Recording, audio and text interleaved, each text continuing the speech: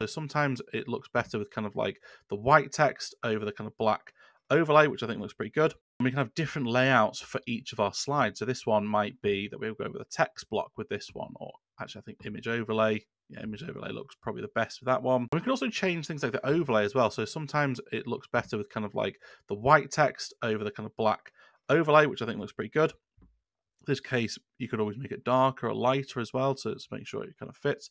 We can also change where the text sits. So in this case, in this image, I think it looks much better on the right-hand side.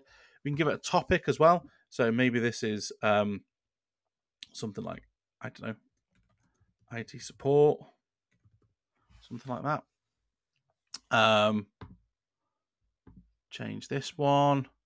Again, image overlay. I think so. This basically allows you to provide some alternative text for people who are blind or have low vision. So it's always worth briefly describing the image, and also if you want to, you can just mark it as decorative if it's not really that important to the kind of the visuals of the navigation and things like that. And that's essentially it.